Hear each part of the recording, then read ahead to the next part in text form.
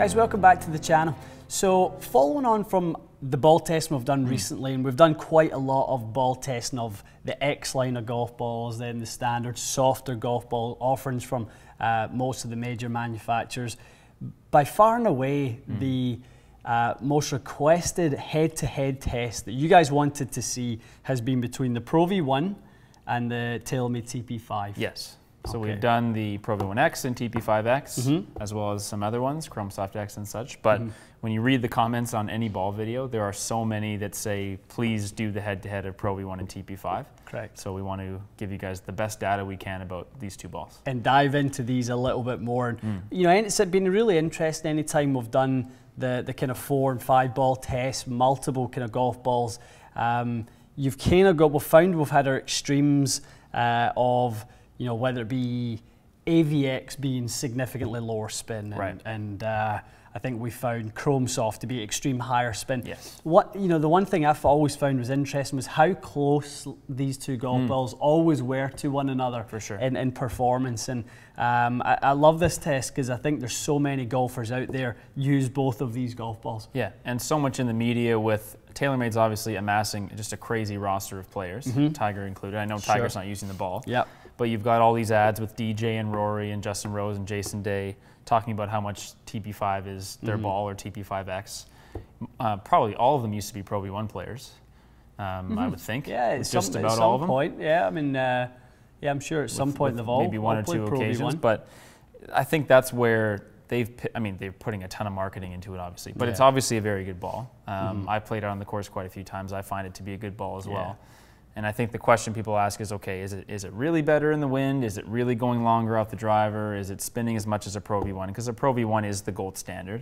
You know, your standard ProV1 is the ball. Yeah. It's going to win the ball count every week at every amateur event, and probably always will. Yeah, true. So I think that's got to be the reason why. And this is kind of like your contender, for lack of a better term. Sure, yeah. Your contender, despite it being from the biggest company in golf. But I think people just want to see is the hype, you know, justified? Yeah, is it really that good? It up? Yeah. Well, that's the thing, and Taylormade kind of went after the ball category with their usual intention of adding innovation to obviously, you know, to create the substance through the innovation, and you know, to be the first company in golf to make a 5-layer golf ball. When the Penta came out all those years ago, was really interesting. So I mean, I was still working for the time when the Penta released, and you know, the big story was about sort of layer separation and obviously compression, and you know, however deep you got into the golf ball in terms of your compression, the ball would perform slightly differently. Okay. So you know, you compress it with a driver and a square face, you're going to get down to layer number 5 and the driver performs like X. If you get down to layer number 2, the ball will launch and spin like so, if that more like a wedge sort of thing, because you're not creating as much compression. Yep. So you know, the layer separation and how the ball performs that's why they do that. So they want to have the ball be activated differently with a 7-iron and a 3-wood and a driver. That's a good way to describe it. Activating certain performance characteristics based on how much compression you achieve. Interesting. Yeah. So one of the things you notice when you look at the two golf balls side by side, guys, is the dimple patterns on the covers are quite different as well. The TP5 has extremely large dimples, noticeable, relative to other golf balls in the market. This is what golf ball companies call the aerodynamics package. So how they want the ball to fly will be determined by obviously how the cover, the dimples interact through the air. And that's one of the things that I think they're getting a lot of press about is it's good in the wind. Yeah. And I think we'll talk numbers-wise why that might be in terms of like your dry ball data. But there's got to be something going on with the dimples that's allowing it to fly through the wind a bit, because there's so many people saying that. It's got to have some truth to it. It must be some advantage to it in terms of it getting through the wind a bit better. For sure, for sure. That's what a lot of these golf balls kind of have as their sort of advantage. And it's the one thing that we can't unfortunately show too much of in here. We will eventually, but not right now. Once we get outside and we can sort of standardize some things with the testing, then we will definitely want to show you guys an independent ball test. But you know, I think for the, like you said, dry ball and sort of controlled environment data, what we've got is really it's quite interesting and quite consistent. Very as consistent. Well. Yeah. So let's kind of go through the numbers here. So starting with the wedges, we saw TP5 launch fractionally higher, and it spun fractionally more as well. Yeah, just about a couple hundred RPMs. Couple hundred RPMs, but similar, 200 RPMs. Is it the point where we kind of would struggle to see, is that performance or person or player variance? Yeah, I didn't hit 100 shots with each wedge, so obviously my personal strike and swing, I would say, would account for any difference. Right. Probably perform almost exactly the same on the wedge. Yep. Just maybe a fraction higher launch. I did notice the initial launch being a bit higher. So maybe that's something to do with the composition of the ball, the layering system, but it seemed to, and we'll see it as we go down, it seemed to have a little bit more launch angle than the ProV1. Yeah, yep. So, no, but close. Very close. Like visually almost the same. Yeah. So into 7-iron, we saw half a mile an hour ball speed difference in favour of the Taylormade. And we saw, again, higher launch. So, you know, wedge and 7-iron, the Taylormade has come out higher twice. Yeah. This time, though, it's lower spin. Yeah, so a little higher launch, a little lower spin. Yeah, a couple hundred RPMs being the variance on that, so not too much. Into the driver, we're about a mile an hour faster with the ProV1 this time. But it's a higher launch again with TP5. Yeah.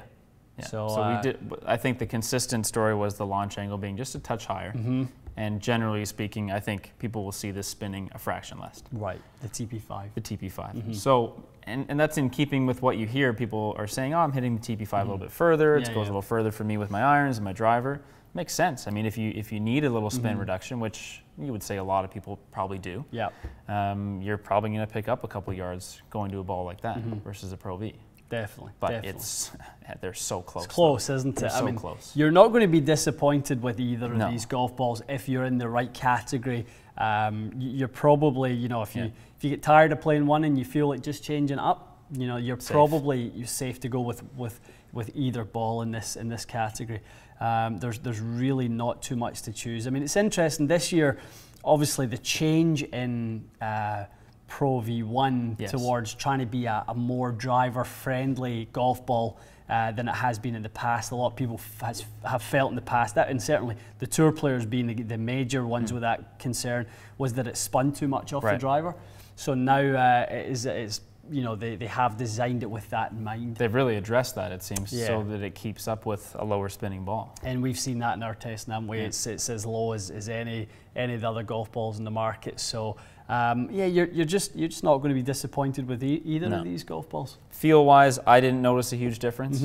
They're both softer than their X counterparts. Sure. As we were doing that testing. From a feel standpoint, Chrome Soft regular is a softer ball than these, I would say, but I don't think that's surprising to anyone either. But no, I can't imagine someone having any issue going between the two. No, very similar. And I would be happy to play TP5 because I think, as someone who's not great in the wind, it would be nice to know that you might get through it just that touch better. For sure. And hopefully we can get outside with the TrackMan at some point and sort of confirm. It's interesting. I mean, I think it's a part of ball testing that the general public has never really had proper access to. We've all had access to this kind of data to some degree. But have we ever seen, you know, there's a crosswind of 10 mile an hour, launch the ball exactly the same, which ball moves more, kind of testing would be cool to see what actually occurs. Yeah, I mean, I was out at Ping headquarters in Phoenix a few years ago, and they are one of the very few companies in golf that have a ball cannon and don't have a golf ball in the market. So that makes them slightly different in that they don't have any skin in the game to say our ball's better than the rest, you know, and our ball cannon shows. So when they do their testing, they're doing it from a standpoint, okay, you know, we want to test with the very best golf ball with our clubs when we're testing our products. Interesting. So at that time, the feedback from those guys was that, and this might be a little shocking to some people because I think Titleist has had a bit of a bad rap in the market. They said ProV1 X was the most consistent golf ball that they had tested. The number 2 was a Bridgestone ball. Really? Yeah. Which is on our list. On our list. We actually have some coming our way. Perfect. And the number 3 most consistent ball in all the testing they had done at that time was the ProV1, the standard one. Wow. Yeah. I think that's cool because the comments, rightfully so, especially when we did the budget balls. So we did Vice and all these ones. People were asking, okay, they seem to perform kind of the same. Is there a consistency difference? Is there a manufacturing difference? That, what you just said, leads me to believe yes. Because if it's that consistent in the way it flies, they've got to be doing something a little bit better. Titleist have a sort of patent list or sort of a patent sort of range that's that thick. Yeah, they have just an encyclopedia of stuff. They do. Yeah. Some of them have patents that are that thick. They've got a few. Titleist puts so much R&D time and dollars into their golf ball. Like it's always going to, you will never find it not being one of the top performers. Gotcha. It's just not going to happen. And we haven't seen that either. It's always at least as good as everything else. The point of the matter is their golf ball costs, in our market, it's about $60 a dozen. Yes. It costs that price because the marketing that they put out there in order to get players to obviously get it on the Golf Channel, to get it where they get it. You know, these other brands that are coming into the market at $30 and $35 a dozen, they don't carry that marketing budget. So they obviously can charge a bit less and you're going to get a great ball. Yep. But, you know, if we're talking performance and dollars are off to the side, you're going to find a really good ball in a ProV1. You're going to find a really good ball from Taylormade. That's for sure. Yeah. I mean, if anything we've learned from all these tests, there's so many good golf balls at this point. As you've said, pick your budget. There's going to be at least a few things that are a great choice for you. And if you're not a +5 handicap especially, you may not really be noticing much of a difference between a ball that's $10 cheaper. Definitely. And as we do, we really need to do the full ball fit on camera. Yeah, so, I'd love to see that. So people can kind of really see what it is that we do. Because one thing that's quite difficult to do is feel the difference between all the golf balls when you test them on different days on the golf course. When you're doing it in here, you're literally going, okay, here's one, okay, here's a different one, here's a different one. So you're literally in the moment with the feel still in your hands from the previous golf ball. So you can go, yeah, actually I really don't like that feel of that Chrome Soft, or you know, I love the feel of the Chrome Soft, whatever your preference may be for it. You know, but you have the instant feel in your hands, and I think that is interesting. I think that's really important towards you guys dialing in the performance and the feel to get the ball that just plays overall the best for you. Yeah, that's the one full fitting session we've never done on camera. Interesting. So we'll need to do that one. Well, we'll certainly, that's going to get added to the list for the next couple of weeks. Add to the list, it's getting longer. So guys, moral of the story is these two golf balls perform about as similar as two golf balls will perform from two different companies. That's been my take on it for the last few weeks. I've seen it through all the multiple ball testings that we've done, and again, just doing it head to head. You know, they're really, really similar. And you know, we've seen that. So, you know, there's not a bad choice amongst them. Yeah, absolutely. Good. Guys, hope you've enjoyed this. Leave your comments below. Hopefully this has addressed the guys who wanted to see the ProV1 versus TP5. You know, ball testing might taper off a little bit, with the exception we want to do our mid-price range golf ball. Yeah, the mid-price, mid-range ball is kind of be our next big test. That's our big test coming up. We'll go the premium golf balls we've probably covered a little bit on that one over the last 3 or 4 weeks. So agreed. Mid-price range golf ball, guys, and those who are waiting for that one, it's coming. Strixon dropped off some Q Stars and soft feels to me last week, which is good. We have some NXTs. We've got to pick up a few other balls from a few other companies, but we're starting to gather the golf balls to do that. I'm looking forward to that one. Yeah, it'll be good fun.